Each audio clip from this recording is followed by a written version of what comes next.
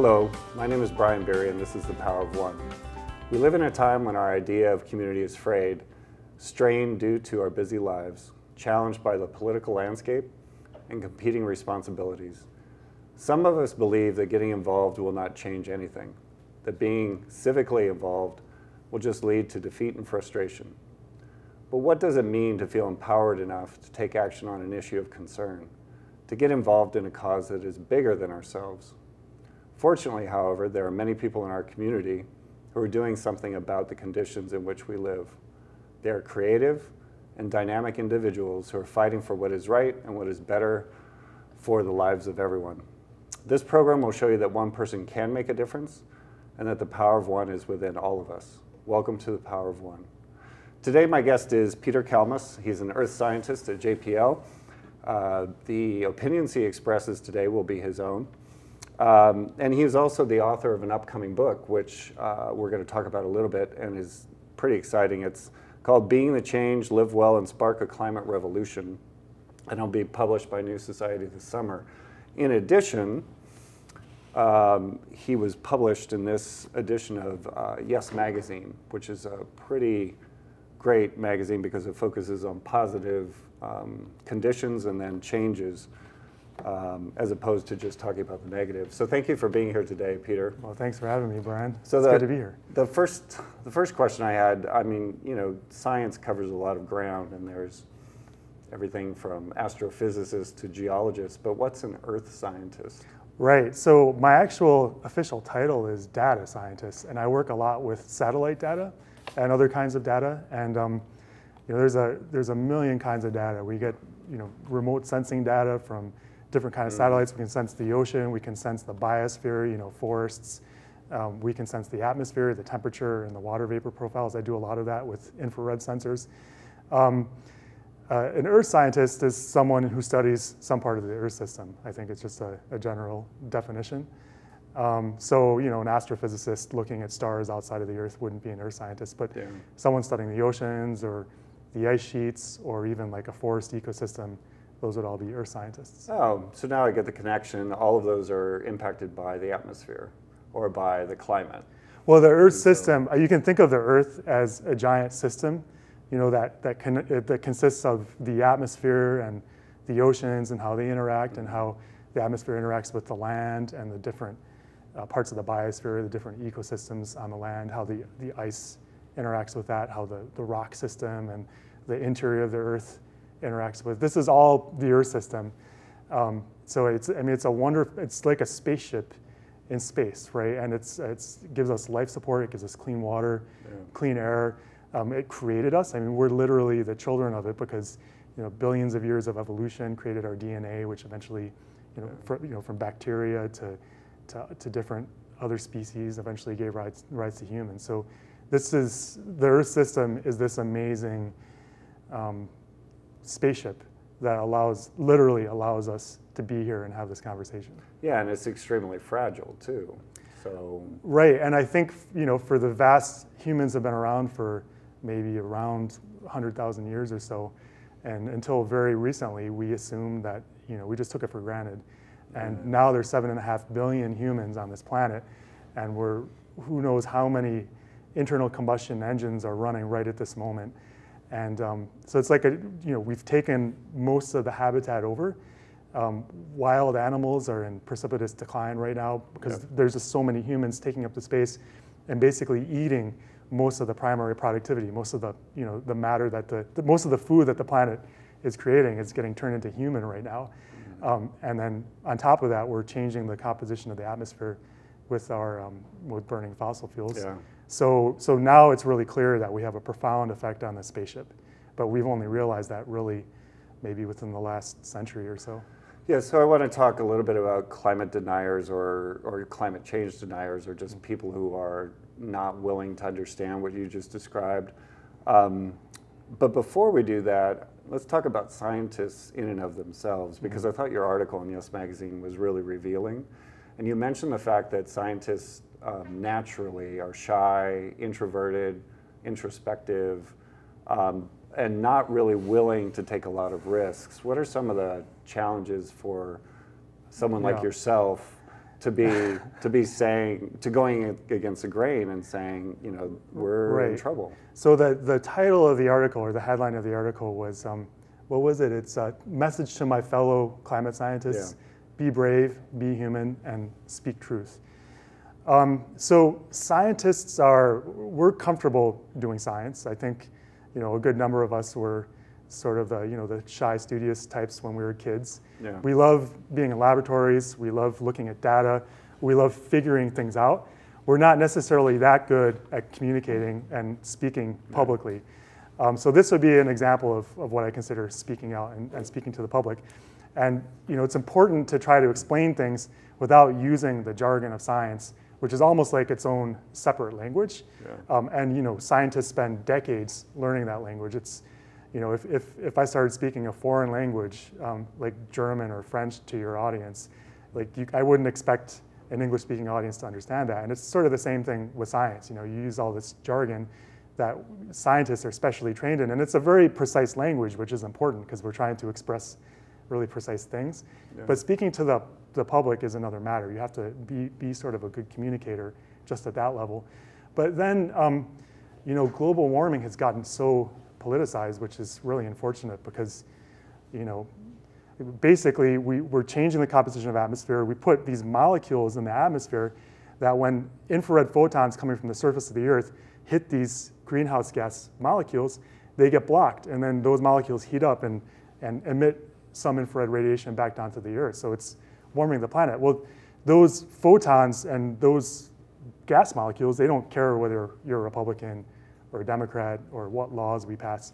Yeah. They're just gonna, you know, trap more infrared radiation and make the planet get warmer. It doesn't matter to them what humans are discussing and talking about. So it's really unfortunate that this got so politicized. But because it has gotten politicized, you know, there's a lot of people out there who don't want to see any action happen on climate change. Some of these people may have a vested interest. They might be associated with fossil fuel companies, so they want to make more profits by selling all of that. Yeah. You know, maybe some people are just afraid of global warming and it's too frightening, and so they want to pretend that it's not happening. I'm not really sure what motivates deniers, but they exist, and they would prefer, you know, scientists not spread the message that this is a really serious, really urgent problem that needs immediate action by humanity. Yeah, and we're going to talk about some examples in a few minutes, but so there are pressures on scientists not to speak out. So is this kind of like I feel pressure, yeah, not to speak out. A Galileo sort of a moment where... It's funny that you say that, because the deniers often try to pretend that they're like Galileo and that they're standing up against, and that like the scientists or the church or something, and they're the ones taking this brave stand, which is utterly ridiculous because... Isn't that kind of backwards? Totally backwards. Galileo was doing science. He had evidence. He took actual measurements, and he was saying, that stuff that you just basically made up, well, the measurements I took are saying that that's not true. And these deniers are saying exactly the opposite thing. We have scientists over several decades, over actually 150 years, we've known about the greenhouse gas mechanism, how the planet would heat up if we release carbon dioxide. We've known that for a long time. We have an incredible mountain of evidence that supports this. It's totally consistent.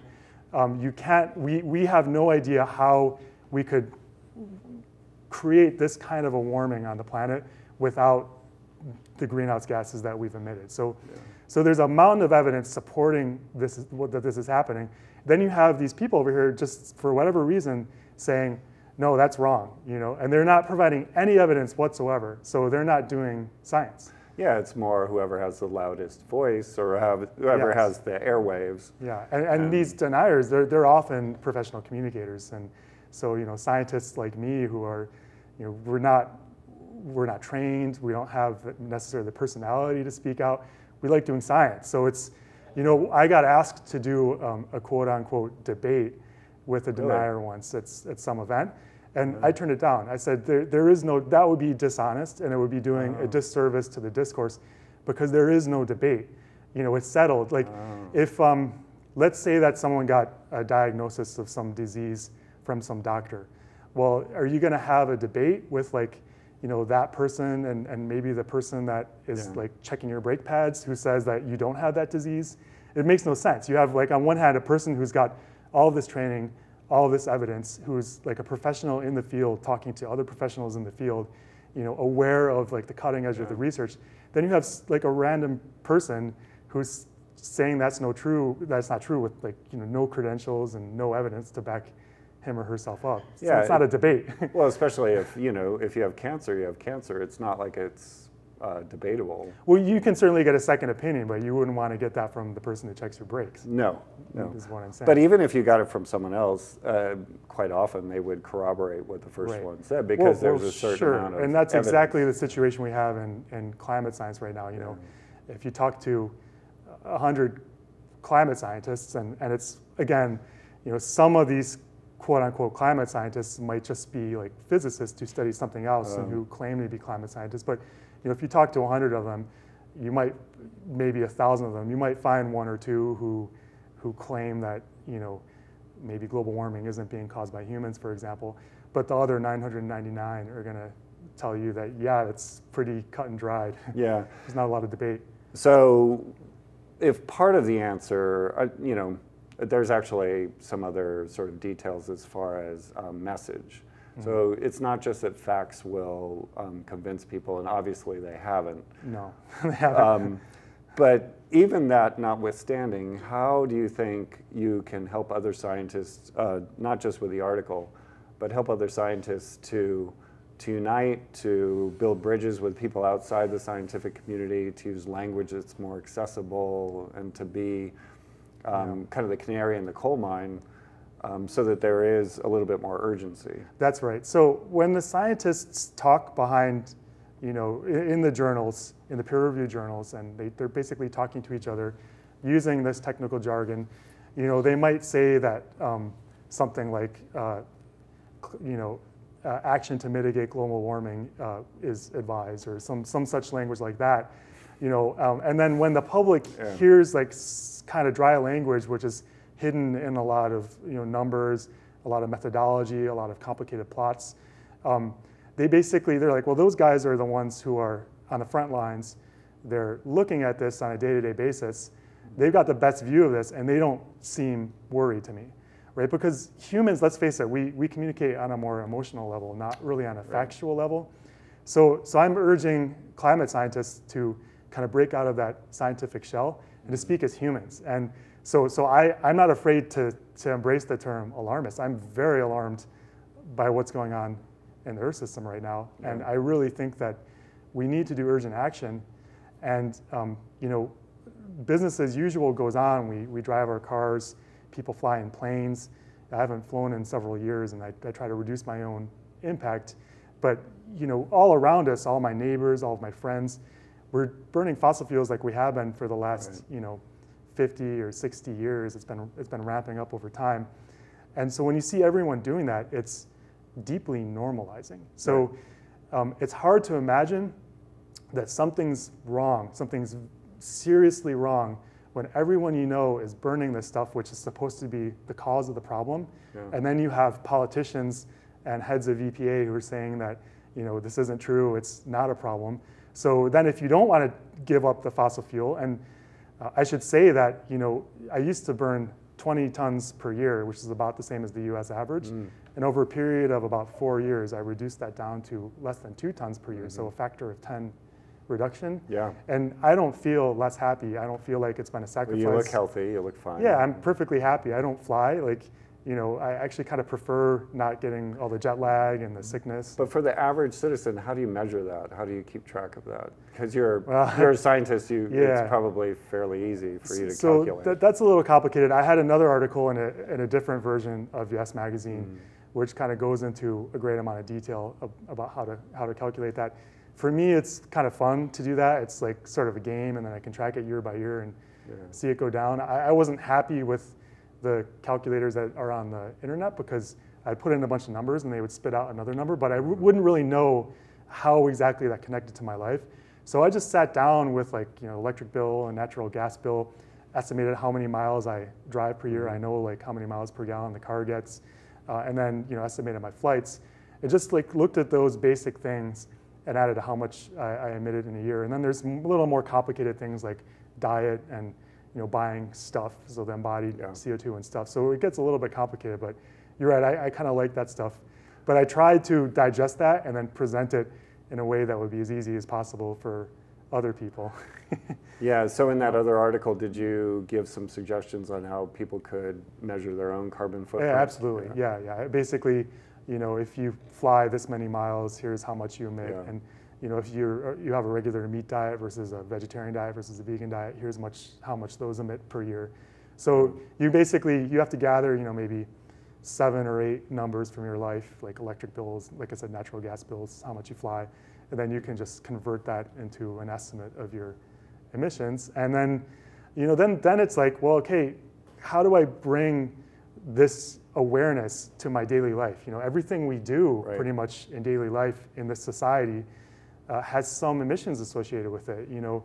When you eat, when you go pick up your kids from school, when you buy something on the internet, when you take a flight, for me that was the biggest thing of all, was giving up flying. And I think that for some people too, there's this notion that it's somewhat elitist to be thinking about saving energy, or like a Prius is more expensive than a Corolla. Right. And then to be able to get an electric vehicle, there's certainly an investment, but then there's everything from maintenance to the electricity. And so how, in such a carbon-dependent society, how do we change behaviors to get people to be, and especially if that's the trillion-dollar question. If there are economics involved too. Yeah.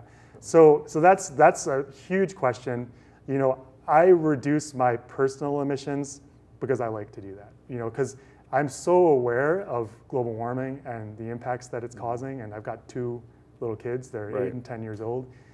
So I'm really concerned about what's happening, and I think about their future and the future of other children. So it doesn't feel good to me to emit anymore. So I reduce it as much as I can. I still cook food with natural gas. I haven't figured out a way around that. So there's still a few things that I do. I bike as much as I can. I love biking. I often say that if I had a magic wand and I could make global warming disappear overnight, I keep biking just as much as I do now, because a lot of these changes, growing food, biking, for me, not flying, I actually prefer that. I actually personally prefer being vegetarian. A lot of these changes I actually prefer, and I would keep doing, even if global warming went away. But I understand that that's what you could call a hard sell, and not a lot of people are going to make those kinds of changes. I encourage people to experiment with that, because it's actually possibly a lot more fun than people realize. But we need collective action too. So I've thought a little bit about what policies could actually help with the situation. Oh, and to help change behavior through legislation? Exactly. So the thing that I think that we really need to pass right now is something called a revenue neutral carbon fee. And what that means is you basically have an increasing price on fossil fuels when they come into the country or when they come out of the ground. So it's completely upstream. So anything that used more fossil fuels, like when you bought that plane ticket, the price of that fossil fuel would be in the plane ticket. It would make the plane ticket more expensive. If you bought a more efficient car, you'd be paying less of that price on fossil fuels. If you bought a big Hummer or something, you'd be paying more because it would be in that gallon of gasoline. But then the revenues that were collected from all of that carbon that got sold would get just passed out to the people on an equal basis. So if you're using less fossil fuels, you'd actually come out ahead because you get this quarterly dividend check. But what if more than what you were spending? But what if, let's say, the Hummer was powered by a hydrogen fuel cell or by electricity? Well, so then however much fossil fuels it took to build it. Well, to build it and then to ship it.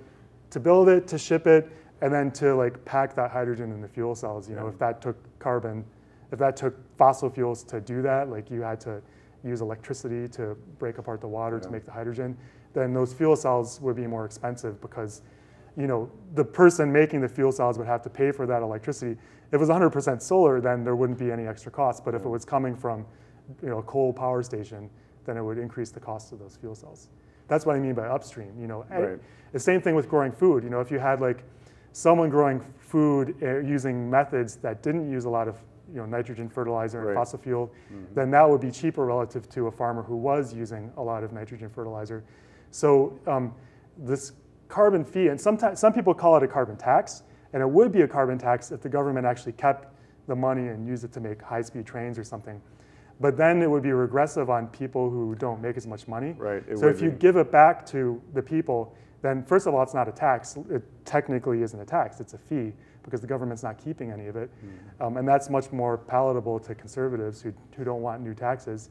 And then, you know, the people who don't have as much income are gonna, you know, it won't be regressive. And there's actually a really strong correlation between how wealthy someone is and how much fossil fuels they burn. So the wealthier are gonna be paying more into this because they're buying more fossil fuels. Right. And then the poorer people are gonna get the same size dividend check.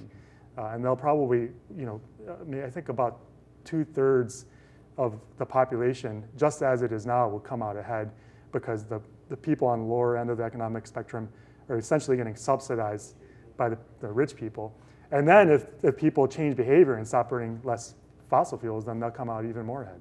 Yeah. So it's kind of a no-brainer policy, actually, in my opinion. Well, maybe the policy is a no-brainer, but getting it passed, that's, I think that's another huge challenge. Well, again, so, you know, you could say, like, let's say we had an administration that actually cared about mitigating global warming. Right. You know, there's different ways you could go about doing it. What, you know, the Obama administration was really pushing was kind of command and control regulations. So they wanted a lot of regulations to kind of push everyone away from burning fossil fuels, Right. just saying you can't do it. This is using the force of the market. So, you know, libertarians and conservatives should be more behind this. Should be. Yeah, because you can replace a lot of those regulations with the fee. I know we're getting into really wonky territory. Yeah. But, well, the other part too is that it discounts the economic potential profit of some people who are aligned with carbon, and so they aren't going to want to let that go. Well, actually, easily. it's really interesting. You know, it's kind of like gone through the rabbit hole and come out the other side, because the fossil fuel companies now actually are pushing for this kind of a carbon tax or carbon. They don't care whether it's a tax or a fee. They just, what they want is a predictable price on carbon. So the price would rise every year. It would start at a really low level that you wouldn't even notice for a few years. Every year it would get gradually bigger. But this way, the fossil fuel companies have a predictable framework and they can decide what they want to invest in. The problem from their point of view with the regulation, it's totally unpredictable. It changes when you get different administrations. There's no way to predict what regulation is going to be in place 5 years from now or 10 years from now.